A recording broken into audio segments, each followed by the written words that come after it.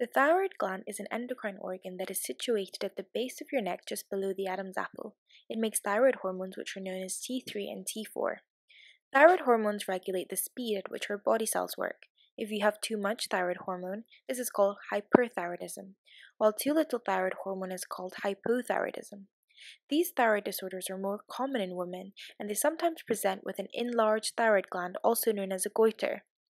If you have too much thyroid hormone, your body cells will work faster than normal. The increased activity of your body cells or organs may lead to, for example, increased heart rate, palpitations, diarrhea, weight loss, anxiety and restlessness, shakiness, excessive sweating, heat intolerance, insomnia, staring eyes, and changes in vision.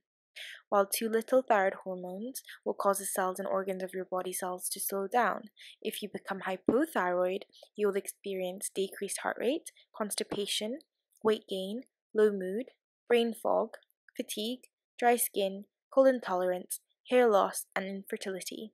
If you notice any of these symptoms, please visit your GP and ask for a blood test to check your thyroid hormone levels. In most cases, thyroid problems can be treated fairly easily by restoring thyroid hormone levels. Hypothyroidism can be treated by taking daily levothyroxine that replaces the T4 hormone your body isn't producing sufficiently, while hyperthyroidism can be treated by taking medications which reduces thyroid hormone production.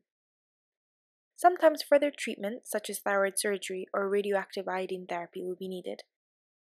With adequate treatment, people with thyroid disorders should be able to achieve normal thyroid levels.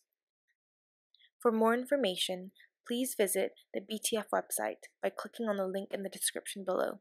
Thank you for watching.